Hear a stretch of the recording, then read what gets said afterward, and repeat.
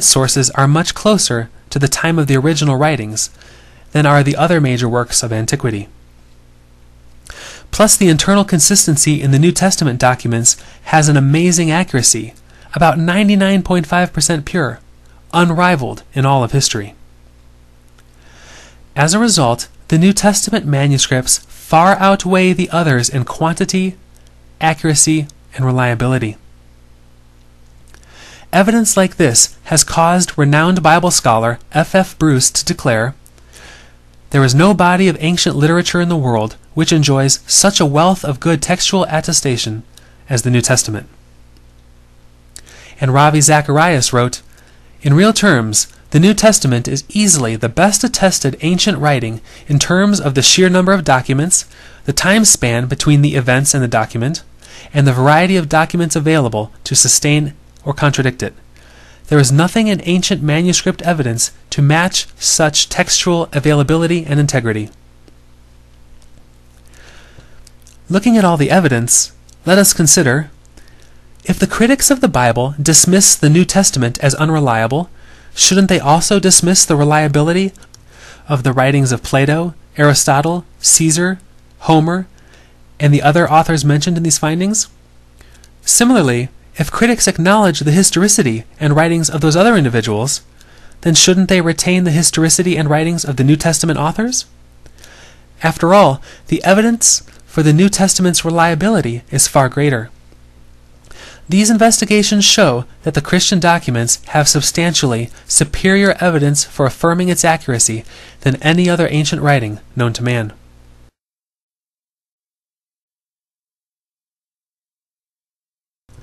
An example where Bible prophecy predicts and matches world history exactly is found in Daniel chapter 2, where Daniel interprets a dream for King Nebuchadnezzar.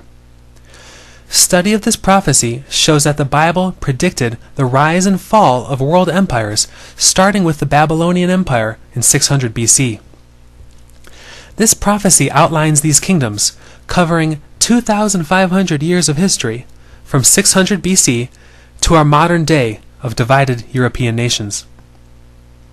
History and politics have matched this prediction perfectly, as history books attest to this rule and sequence of world powers.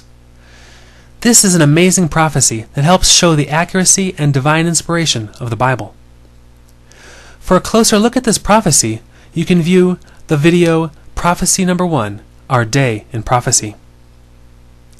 This prophecy of Daniel also ends with the second coming of Jesus Christ, which is presented in another video as well, which you can see.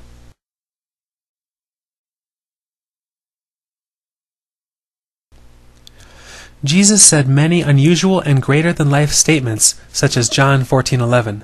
He says, "Believe me that I am in the Father, and the Father in me, or else believe me for the sake of the works themselves." John 14:9. "He who has seen me has seen the Father." "I am the light of the world. Without me you can do nothing." "I am not of this world. I am the living bread which came down from heaven." "I am."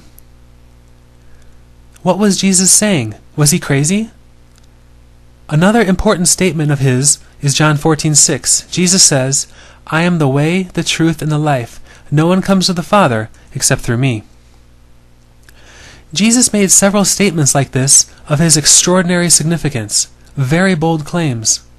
If Jesus was lying, then he could not even be called a good man, but he would be an impostor and a fraud. Based on many statements like these, either the Bible record is true and Jesus is who he says he is, that he's the divine Son of God, the only Savior of the world, or he is a liar, a deceiver, or crazy. Are there any other options?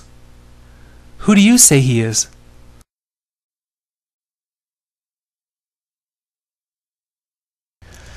Dating the Gospels is very important, especially considering the evidence that the Gospels were written by the disciples of Jesus himself. If the Gospels were written early, say before the year 70 AD, about 40 years after Jesus' death, then not much time was available for myth to creep into the Gospel accounts, since it was the eyewitnesses who wrote them. Thus we can take the Gospels with greater accuracy and reliability. An important point is that none of the four Gospel accounts mention the destruction of the Jewish temple in AD 70. This is extremely significant because during his ministry, about 40 years in advance, Jesus prophesied about the temple's destruction. The prophecy was fulfilled in AD 70 when the Romans sacked Jerusalem and burned the temple. Such an obvious fulfillment of Jesus' prophecy would probably have been recorded by any of the four Gospel writers if they were writing after the event, after AD 70, as this would strengthen the claims of Jesus. But this important event of the destruction of the Jerusalem was not included, indicating that the Gospels were written before AD 70.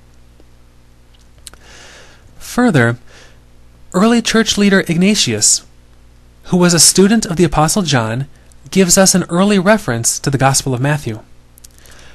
Ignatius died around 115 AD, but in his writings he quoted from the Gospel of Matthew. So Matthew had to be in circulation before then, and it is generally believed that the Gospel of Matthew was written before AD 70 and as early as AD 50. Also of note is the New Testament book of Acts. Acts ends abruptly with Paul in prison, awaiting trial. A likely explanation is that Luke wrote the book of Acts during this time, before Paul finally appeared before Nero. This would be about AD 62 or 63. This means that Acts and Luke were written within 30 years of the ministry and death of Jesus Christ.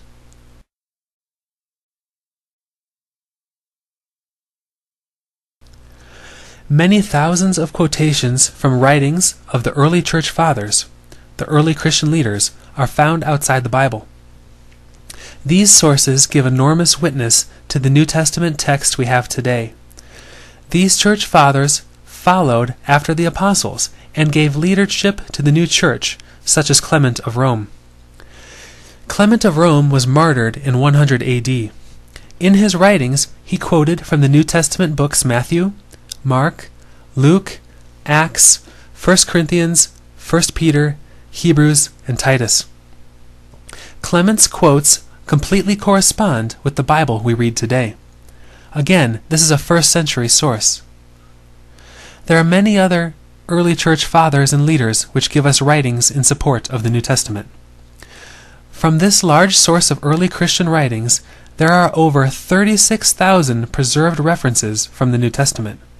Some examples from the early church fathers are the Epistle of Polycarp to the Philippians, dated 120 AD. Polycarp was a personal acquaintance of John the Apostle. He quotes from the Gospels, Acts, Romans, 1st and 2nd Corinthians, Galatians, Ephesians, Philippians, 2nd Thessalonians, 1st and 2nd Timothy, Hebrews, 1 Peter, and 1 John. Letters of Ignatius, dated 115 AD. He wrote to several churches in Asia Minor. And Ignatius quotes from Matthew, John, Romans, 1st and 2nd Corinthians, Galatians, Ephesians, Philippians, 1st and 2nd Timothy, and Titus. And the Epistle of Clement to the Corinthians, dated 95 AD. This letter was written to encourage the church to respect their elders. He quotes from the Gospels, Acts, Romans, 1 Corinthians, Ephesians, Titus, Hebrews, and 1 Peter. Further documentation for the New Testament we have today exists from additional early sources in Asia Minor. These include evidences that the gospel spread into Egypt, Palestine, Italy, Gaul, and North Africa. Additional documentation is from early church fathers such as Clement of Rome, Ignatius, Polycarp, Justin the Martyr, Irenaeus, and many others. All of this evidence of early church writings corresponds to the New Testament we have today, and shows us that even if we lost all of the 5,000 plus early Greek manuscripts, if we lost all of the thousands of Latin Vulgates, and even all the thousands of other ancient manuscripts, we would still be able to reconstruct all but 11 verses of the New Testament from the